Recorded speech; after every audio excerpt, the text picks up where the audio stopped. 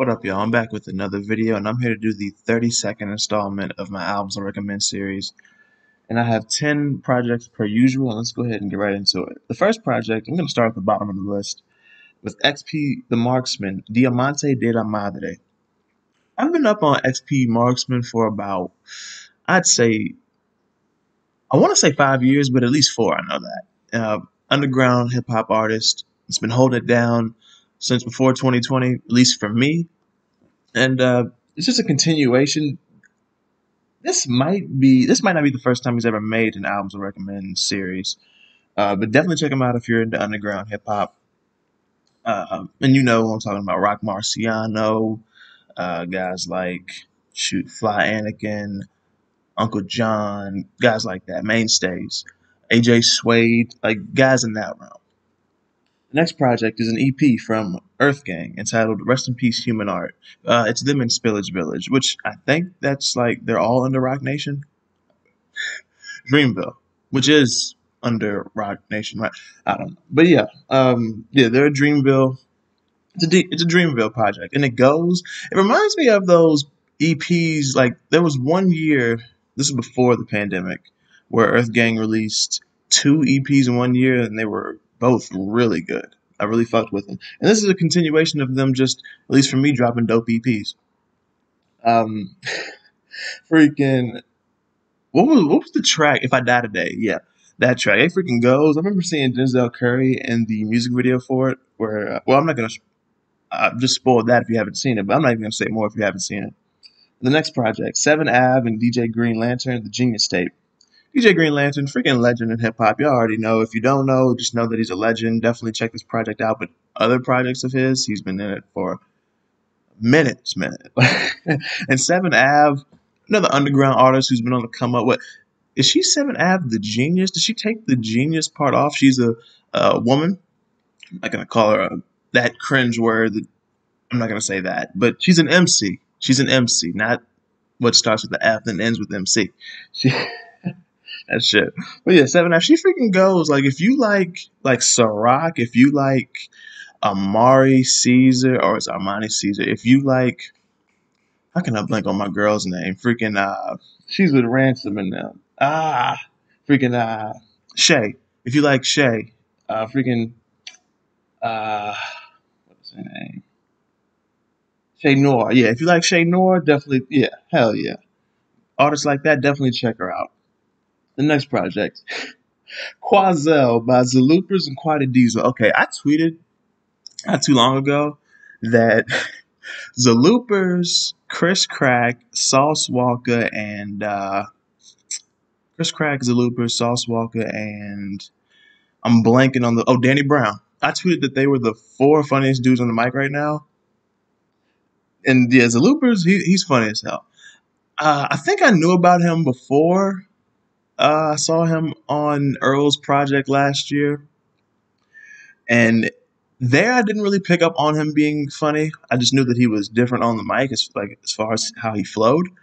And this is a continuation of him just being funny. And going hard on the mic. Like there was a project last year that he dropped where I was like, beats really went harder on that project than it did on this one. And shout out to Quadi Diesel. This is my introduction to him, I believe. And yeah, he's got some dope beats. And Zaloopers, he got the ear for him. So shout out to both of them. The next project is Purge by Godflesh. Godflesh is an industrial metal band that's been out since like the 80s, like the early 80s. And yeah, this is a dope project from them. If you're into industrial metal, I definitely recommend that you check it out. And the next project, Childish Major, First Lady, EP. This is like a love tape, and what can I say? It just goes. It goes in a way that I expect the love tape to go, but at the same time not expect the love tape to go. So it makes it pretty unique in that sense. Next project, Fly Anakin, Skinamax Side B. This is part 2 of the Skinamax, I guess, project. Just two CDs, 2 different tapes, 1 project. It goes harder than Side A, I'm not gonna lie. Even though Side A does have what's the track by Fly from this year? We Rooted for Tony. What's the track? No, no, no, no. It's not Frank. It's that's the title of the project. It was Blicky Block. Heck yeah. Well, no, it wasn't on. It was on Skin Max, but I thought I saw it on Frank before. I feel like that track, like he released it on two different projects. That's not uncommon.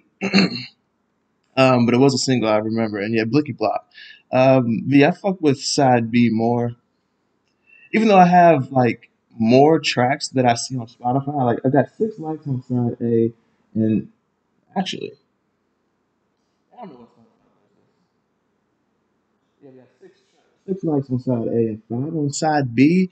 But I do remember, like side B is just more memorable for me, even though Blicky Block is the most memorable of all of them. Blicky Bop. Sorry. The next project, Camouflage Monk with Al Roker. This is a very good instrumental hip hop album. If you're into like soul hop, grimy shit as well, though, definitely check this project out. That's really all I can say about it. Just a dope instrumental tape. Next project, AJ Suede with Indica Music. This dropped not last year, but very beginning of January of this year. The beginning, I repeat myself, but yeah, I feel like I've seen this cover before. Like, is this a re-release? I feel like I've seen Suede with this cover before, or he has a project with a very similar cover, or it's like the same cover but from a different angle, or it's like it's a different picture of the same piece of artwork. I don't know. I swear I've seen this freaking cover before from AJ, and like I've seen like he's even dropped a project called not Indica Music, but it had Indica in it. Maybe Indica was in a previous tape. I don't know, but it goes. It goes. AJ Suede, you heard me mention him just a little bit earlier, in the same realm as guys like XP Marksman and the like for underground hip hop artists. AJ coming up more and faster. It seems like his star is rising more from what I see. Like really. Um, and last but not least, Slim Thug with Midlife Crisis. If you know me, like early days of this channel, know me personally, you know I fuck with Slim Thug. I fuck with Slim Thug for the longest. I remember when he blew up with Mike Jones on Still Tipping back in the mid 2000s, like 04, 05. I was in second grade. I remember that.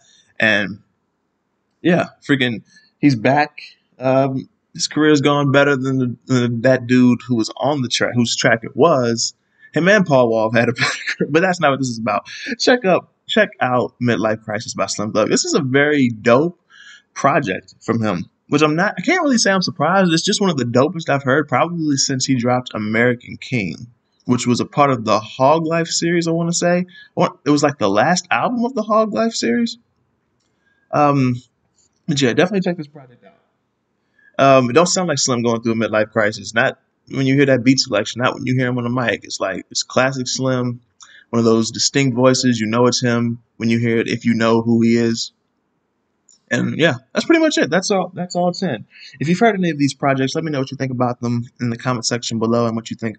Well, not about my reviews on them, but just let me know what you think about them. Definitely let me know what projects you think I should check out in the comment section as well.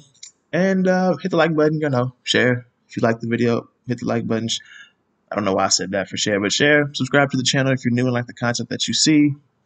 Check the description. There are links to connect with me further down there. I need to actually edit that because I only use so many of those links. I have so many of those platforms. That's pretty much it. Thank y'all for watching, and I will see y'all next time.